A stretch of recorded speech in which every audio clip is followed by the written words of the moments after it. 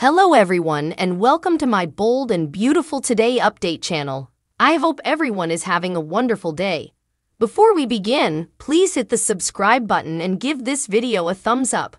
Thorne and Bridget are devastated to hear their pater is dying, and Eric kicks off his party with a toast. Wednesday, December 6, 2023 moment on the bold and the beautiful Ridge tells Thorne their father is dying. Bridget heartbreaks at the news there is no cure for Eric's condition, and Eric toasts his family with a shaky hand. At Forrester, Ridge tells Thorne it's good to see him. You were missed around then. Thorne can see nothing important has changed and is looking forward to seeing everyone at the party. Ridge grunts about that. Thorne asks what it was he wouldn't tell him over the phone. Thorne asks, is everything ok? Ridge shakes his head. Dad isn't well. Thorne realizes he's sick and asks how bad it is. Ridge says, there's no easy way to tell you this, dad is dying. In the design office, Katie, Hope, and Brooke dress for Eric's party. Brooke reminds them they've to make this a joyful occasion for him. She notes that Bridget's on the way and she dreads telling her that her father is dying.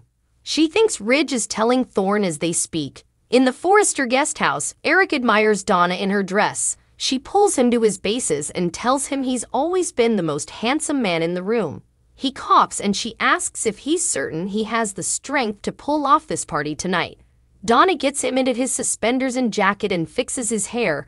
You look like Harrison Ford. You're the most elegant and handsome man I've ever laid my eyes on. Eric declares that the party tonight will be awful. One last family gathering.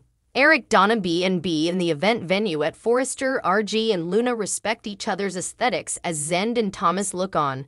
Zend asks if everyone at the party knows the verity. Thomas is taken suddenly that Zend now knows. RG explains that his pater told him before. Thomas tells Zend, I am sorry. Zend apologizes for coming down on RG so hard. I didn't realize why you were working with Granddad. I suppose it's really cool that you've been helping him out. Carter joins the group and Zend mutters that he allowed they'd have further time with Granddad.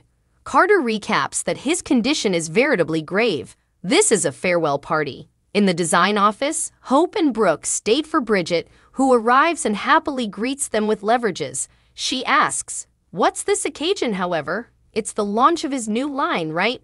Brooke sags, I wish. Bridget asks, Mama, what's that look about? In the main office, Thorne wants to know why he's just chancing out now. Ridge says that indeed he's not supposed to know. These are their pater's wishes. Thorne can't believe he's supposed to just let his pater go and not say anything.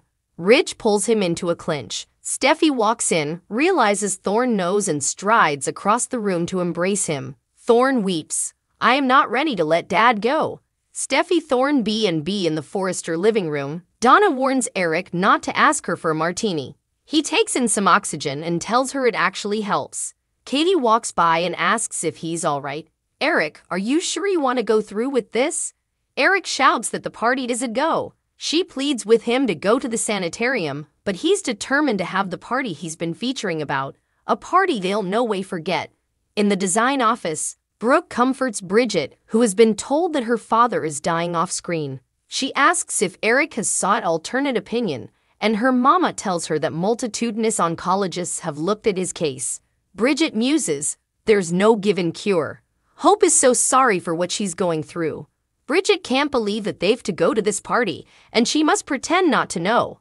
Brooke recaps that it's what Eric wants. Bridget heartbreaks and heartbreaks. Bridget, Brooke, B&B at the Forrester manse. Donna and Katie assure Eric that everything is ready. He can't stay to see the room filled with the people he loves. Memories etched into my soul. He inhales some further oxygen as Donna and Katie exchange upset aesthetics. Eric in the event venue, Carter, Luna, Thomas, Zend, and RG are joined by Hope, Steffi, Brooke, Bridget, and Thorne. They commiserate about Eric until Ridge appears. He announces that they are all dressed up to go to a party they shouldn't be having.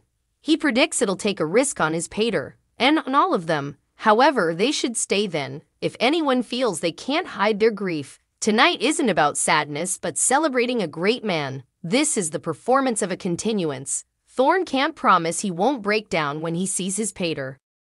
Bridget hollers about the pretending not being healthy. Ridge and Brooke work to move her. They need to do this for him. We can do it. We've too. Joy and happiness for him. Can you do it?